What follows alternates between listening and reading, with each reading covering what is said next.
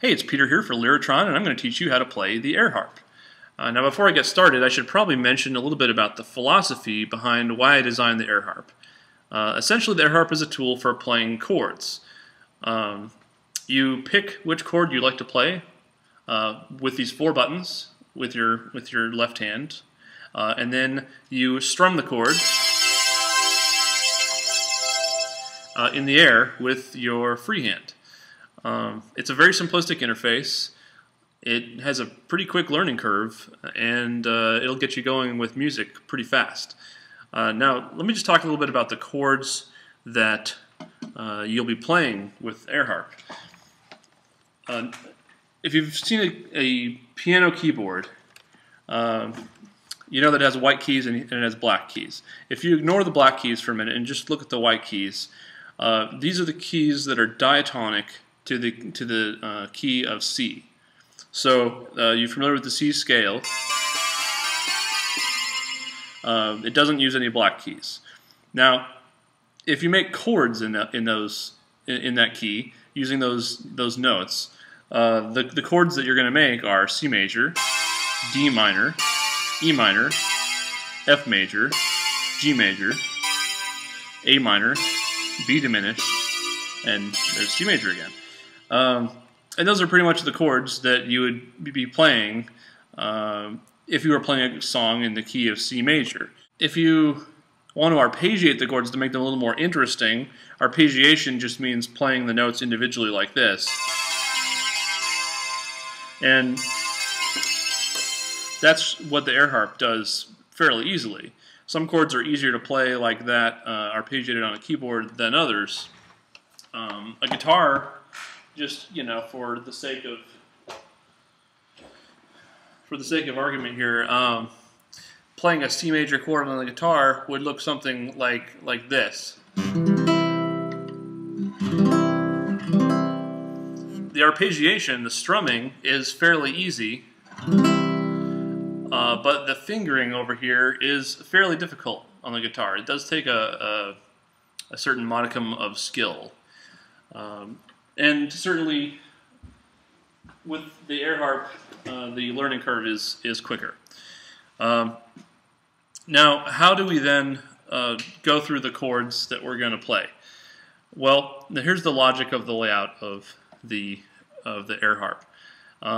These buttons here, these 3 buttons, these would be your index finger, your middle finger, and your ring finger. Those are the chord select buttons. The pinky button is the modifier, and what that does is that flips the mood of the chord from major to minor or vice versa. So with the chord select buttons here, there's a 1, a 2, and a 4 button, and these add together. They're additive. It's a binary counting system. So 1, like so, would add to 2, this is 2, to make 3. So if you remember earlier, we were counting up on the scale, 1, 2, 3, and those were the chords that I just played: C major, D minor, E minor. So with the AirHarp, you can literally just, using binary addition, you can count your way up the scale. 1, 2, 3, 4, 5, 6, 7. And those are the diatonic chords in the key of C major. It's just the same as if you made a triad with your fingers and just literally just moved it right on up the keyboard. Now, those are the chords that are going to sound good together when you're playing a song that is in the key of C major. But every so often, you're going to want to use chords that are outside of that key. And that's where the 4th button comes in. The 4th button will flip the mood of the chord. The mood, it refers to the majorness, the minorness, you know, the augmentedness or the diminishedness of the chord. It will flip that to being the opposite of what it was. So C major is default in the key of C major for 1. Well, if you press the modifier at the same time, you get C minor. And you will find that this feature is very useful when you're playing anything from Baroque arias to Beatles songs, because a lot of them involve these modulations where you're flipping the mood of certain chords. It makes a nice effect. The transpose button is the 5th button on here. You're probably not going to use it very much, but you'll definitely want to use it if you want to play in a key other than the key of C major or its relative minor, A minor. So, say I'm playing, "Oh Shenandoah, I long to hear you."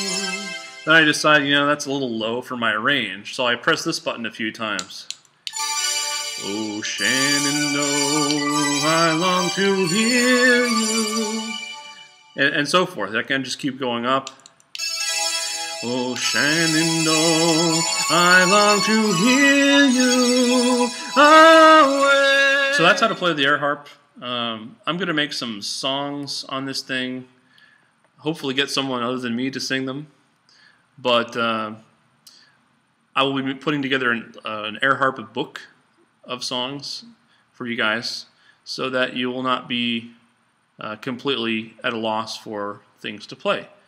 Because the way I see it, this is a system, and the system has to include the human element. What are you going to use the AirHarp for? And that is very much a part of my plan for this thing, is develop a repertoire for it that you can enjoy. Anyway, this is Peter here for Lyratron, and you'll be seeing more soon.